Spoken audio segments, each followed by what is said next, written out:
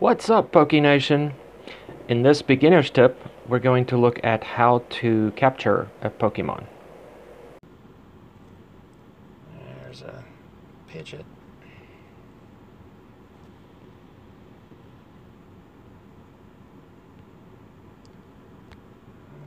Of course, the interface is not gonna let me select him. Come on, there we go.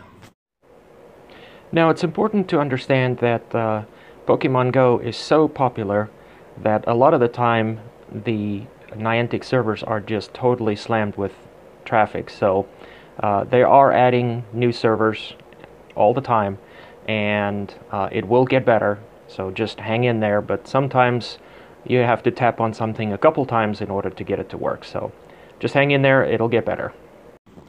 Alright, Pidgey. Let's tango.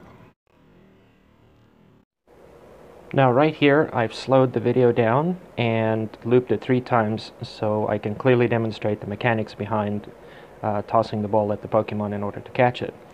If you notice, the white dot on top of the red Pokeball, that is the indicator for my finger, and you'll notice that it slides upward towards the Pokemon, and that launches the ball to the Pokemon. Missed him.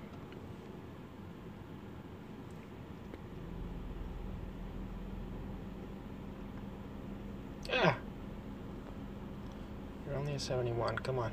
Stay put. Stay. Stay. Gotcha.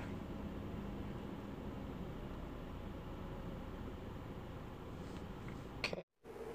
And that's it for this quick tip. Until next time, happy hunting!